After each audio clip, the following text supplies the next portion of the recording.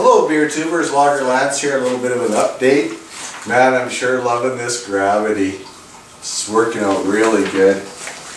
We got hops already in the first wort. And then just a given her, I'm going to do two, well here's the recipe right here. It's a very, very simple recipe. I gotta show you my brand new toy. Follow me downstairs.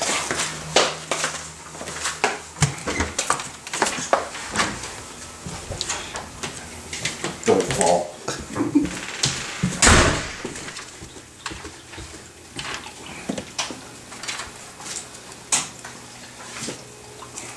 Look at this bad boy. 14.5 gallons.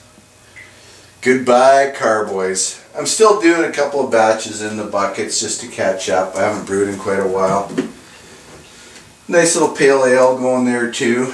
And then the beauty of this thing is I can do multiple hop charges into the secondary, and I can dump hop trub out of the bottom. And never see an oxygen, no transferring. Being able to do multiple hop charges to the secondary, it's just going to be from here into the carboy. I'm just going to free up that room that's full of glass carboys and buckets and shit everywhere.